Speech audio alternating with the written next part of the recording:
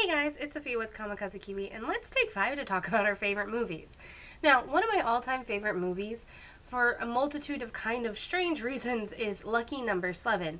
Now, whenever this movie came out, I don't remember it, being that big of a deal. It is, mind you, 11 years old from now.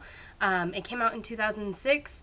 And honestly, the reviews for it weren't that great and still aren't, which is really surprising to me. Now, I am going to put a disclaimer right now.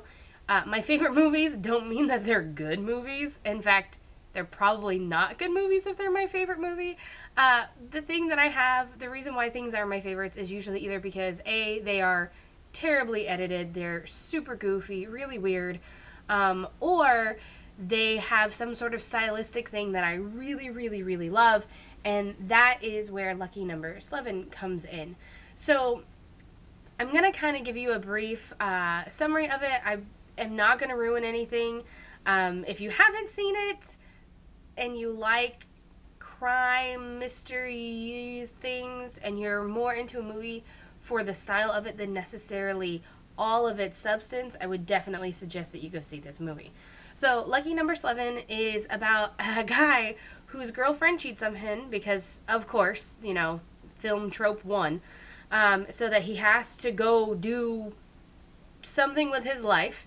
He decides to go hang out with his best friend. On the way to hanging out with his best friend, he's mugged. He finds out his best friend is not actually there, and he is then mistaken as his best friend, who in turn is involved with some mobster mix-ups. Amongst all this, a hired killer comes back and is hired to kill somebody, and in order for Slevin to kind of pay off his debt that is actually his best friend's debt, he's supposed to kill this guy instead, and that will just clear up everything with all the mobsters. Now, I'm going to tell you right now, I adore this movie mostly for its wallpaper. I'm not joking. Take a minute. If you've seen this film, rewatch it. If you're watching it for the first time, rewatch it. Because there is so much that is told to you by the colors and the designs of the wallpaper. Now, this is the reason why I love movies like this. I love those weird, cinematography details. Characters are fairly interchangeable for me. I don't particularly love or hate any actor or actress. As far as celebrities go, I don't really care about celebrities. I don't care about celebrity news. I'm not attached to anyone. There isn't anyone that I purposely go to the theater just to see, unless it's Chris Evans as Captain America, but that's a whole different thing. But even though that's kind of because it's like a nerd movie, so there was nothing that attracted me to this movie. I don't care about Josh Hartnett at all. Lou doesn't necessarily do anything for me. Bruce Willis is in here, that's great. Morgan Freeman, okay.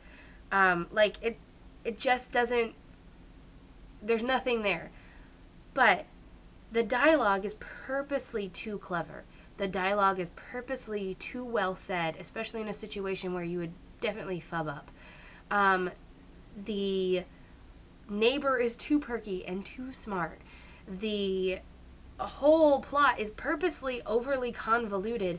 And yeah, there's a twist ending, but it's not anything that is so unheard of. But all of it together makes this monstrous, overwhelming, dark experience.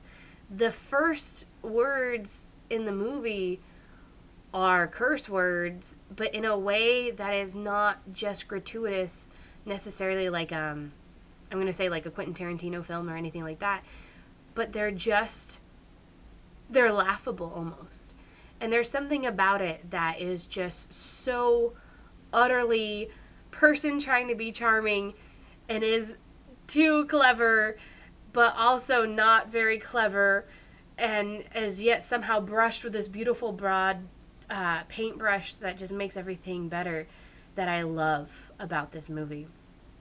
There is also something to be said about the delivery. Everyone does a great job.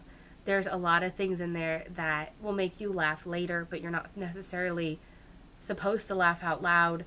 There are things about this movie that critics have called, dizzying visuals, too clever for its own good, very predictable. Every single idea of what a film noir should be and basic crime drama, but with all that, I actually really love this movie because it knows all that and it kind of works with all those tropes.